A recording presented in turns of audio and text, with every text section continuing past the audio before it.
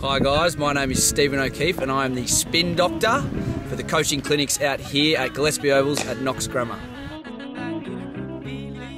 So a couple of the key things that we looked at with the younger spinners, we're looking to get the player driving, and I think we bring in most of our fielders and most of our attacking fielders by keeping the ball fit.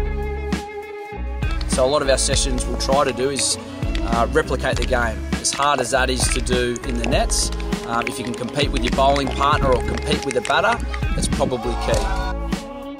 But essentially it's about, you know, trying something new, getting outside your comfort zone and making it hard for the batter to play your shots in a comfortable environment. So make sure you're feeding off all your coaches that you have around here. So you've got the opportunity. The second one, which is, can anyone answer it for me? Hard work. Hard work. And that doesn't change regardless of what you do, whether you're keeping or bowling. As I said, I wasn't the most natural. I just love the game. I love getting in the nets, competing and enjoying it. So they're the two things to stick up.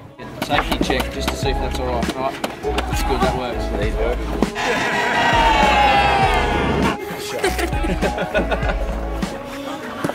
Sure.